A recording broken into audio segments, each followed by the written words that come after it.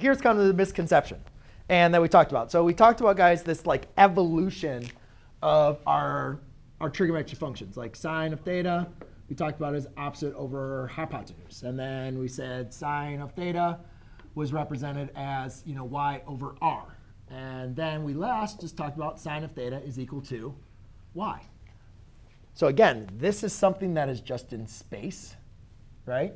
These are for the coordinate system, but this is when r is equal to 1. It's very, very important that you understand that.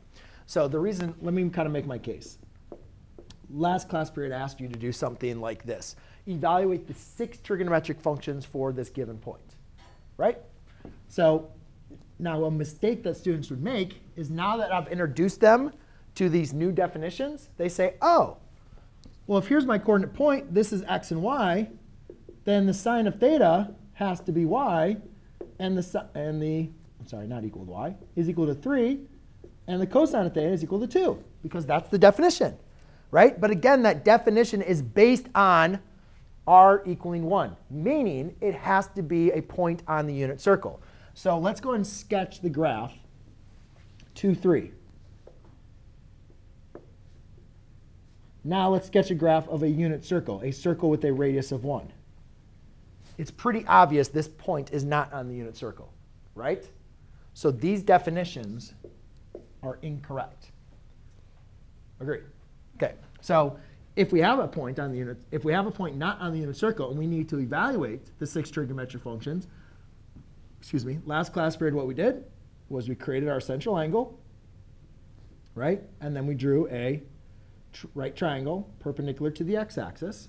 We knew that this distance here was 2. This distance was 3. And then if you do the Pythagorean theorem real quick, let's see, what would you get? You get 4 plus 9 equals r squared. So r would equal to the square root of 13. Correct? OK. Now, before I get to that, does anybody know what the point is on this unit circle?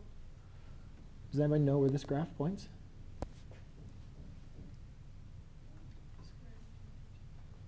Well, it's close. This point is 2 over the square root of 13. The y-coordinate is 3 over the square root of 13. Now, we're going to investigate this a little bit further where I came up for this. But there's a really easy answer for this. The sine of theta for any point on the coordinate for the sine of theta for a point on the unit circle is just the what coordinate? Y coordinate. That's 3 over square root of 13, non-simplified. Let's do the triangle. Look at the triangle. The sine of theta based on the triangle is opposite over hypotenuse. See how they're the same thing? Different understanding. Point is not on the unit circle.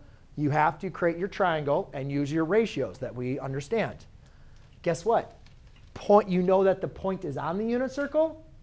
You can just take the y-coordinate. Isn't that kind of nice?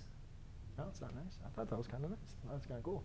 I think the unit circle makes life a lot easier. Rather than having to do the Pythagorean theorem, find the hypotenuse, find the missing side, do the ratio.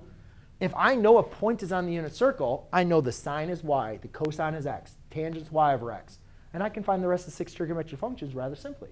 So now the question comes into, how do we find points that are on the unit circle, right? Yes? I mean, we know that the unit circle has a radius of 1. But how do we find the rest of these rest